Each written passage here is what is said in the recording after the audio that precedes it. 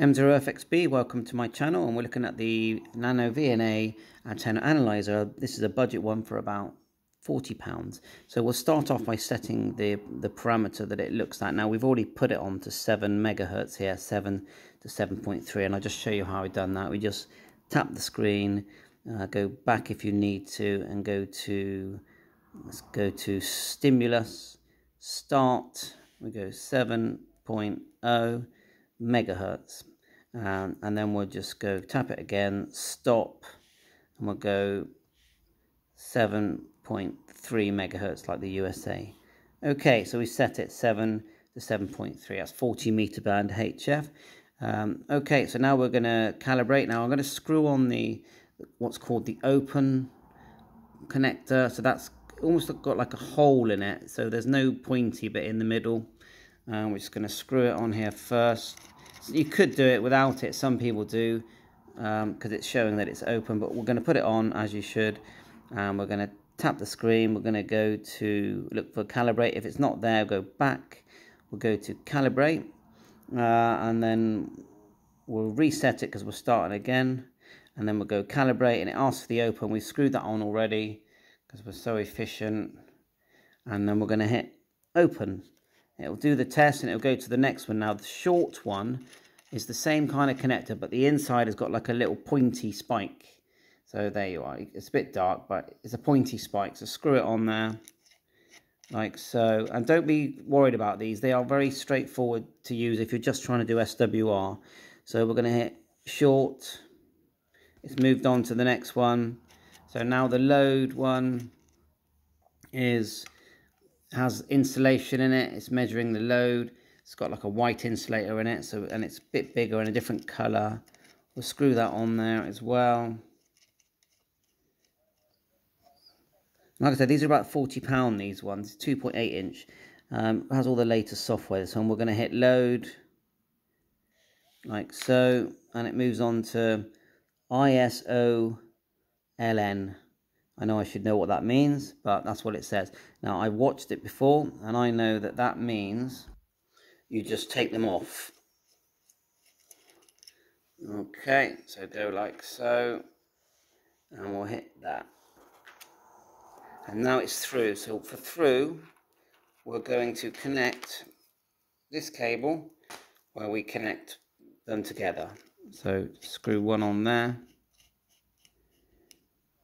Not too tight on these, just finger tight, and then screw it to the other one like so.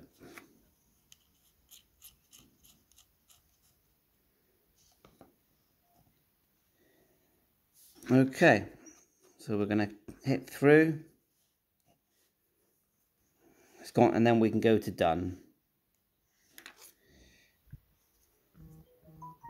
And the good thing is that it does ask us to save that, so we don't have to calibrate it every time. So 40 meters, we're going to save it onto save 0.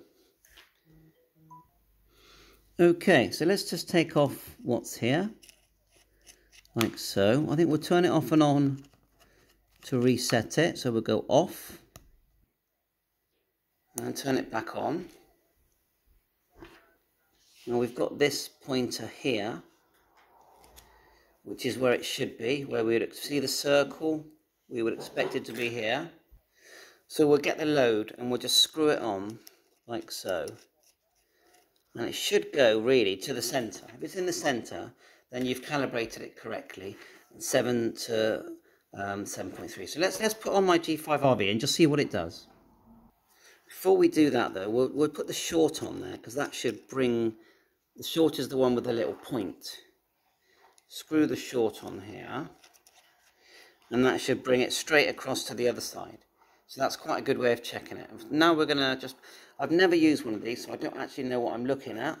I need to learn what the purple line is reading, loading, and I'm going to learn that next. But this was just about calibrating it. I'm like a new owner that's calibrating it for the first time, and just learning this device. So let's connect our G5RV just to see what it does. So I've got an adapter here, this one here, PL259, and then I've screwed on one of the included connectors here. Let's get it connected on.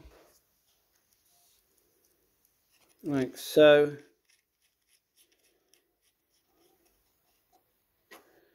Right, so that's the G5 RV connected. So we now need to learn what we're seeing. So thanks for watching. I think it's going to be a fun device to play with. I'm going to watch a few more videos and learn what we're looking at, what we can select. I know that see the white lines going all the way, the grid basically.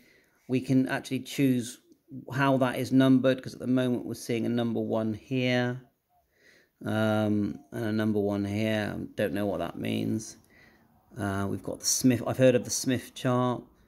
Pause, load, and load. So we need to learn what all this is doing. So thanks very much for watching. 7.3. Catch you later. All the best.